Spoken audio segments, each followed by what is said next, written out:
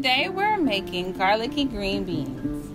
For this recipe, you'll need 4 cups of fresh green beans, washed and trimmed, a tablespoon of olive oil, soy sauce, garlic, black pepper, sesame oil, which is optional, along with toasted sesame seeds, which are also optional. Start off by filling a large pot halfway with water and bringing it to a boil.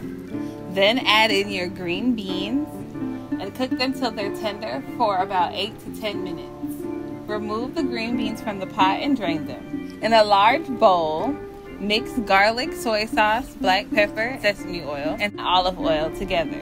Toss beans until they're well coated. Let the beans marinate in the dressing for about 30 minutes, tossing every 10 minutes. Sprinkle with toasted sesame seeds if you want, and serve at room temperature or refrigerate for a cold salad. Enjoy!